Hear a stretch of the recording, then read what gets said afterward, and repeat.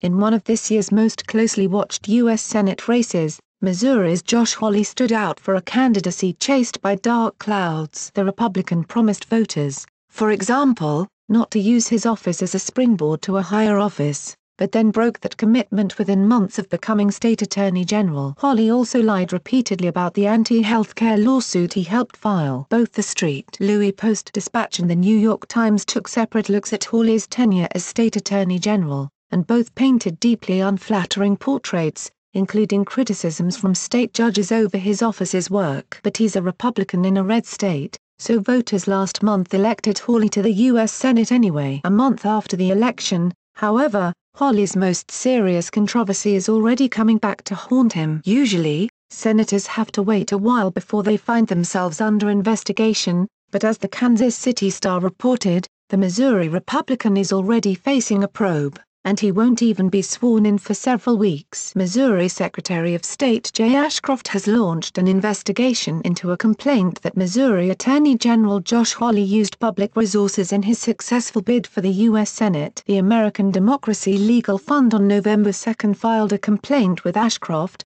claiming that Hawley used out-of-state political consultants to direct the activities of public employees in the Attorney General's office to raise Hawley's political profile as he prepared to mount a campaign for U.S. Senate. Josh Hawley's flagrant abuse of his taxpayer-funded office for his own political gain deserves immediate investigation, said Brad Woodhouse, ADLF president, in a statement. We're heartened to see Secretary of State Ashcroft give this racket further scrutiny. Given what we know, racket seems like a fair choice of words. The controversy stems from Hawley's use of a team of political consultants, whom the Republican brought in to help direct his state attorney general's office. The Kansas City Star reported in October Hawley's out-of-state political consultants gave direct guidance and tasks to his taxpayer-funded staff, and followed up to ensure the tasks were completed, according to emails, text messages and other records obtained by the Kansas City Star. As the months went on, Hawley's political consultants flew to Missouri for official events and to meet with the Attorney General's staff during work hours in the state Supreme Court building,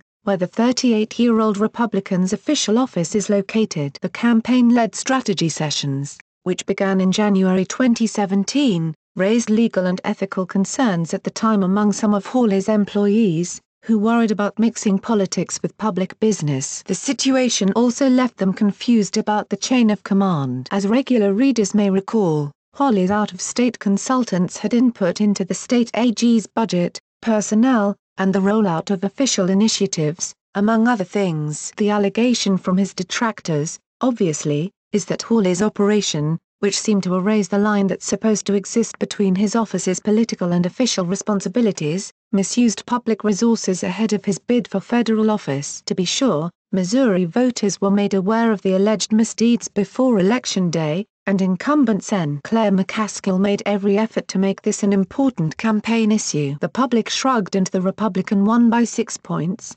prevailing in 111 of Missouri's 114 counties. But at issue isn't what red state voters care about, but rather, what's allowed under state law. Missouri's Secretary of State Jay Ashcroft, yes, he's former U.S. Attorney General John Ashcroft's son, is taking a closer look.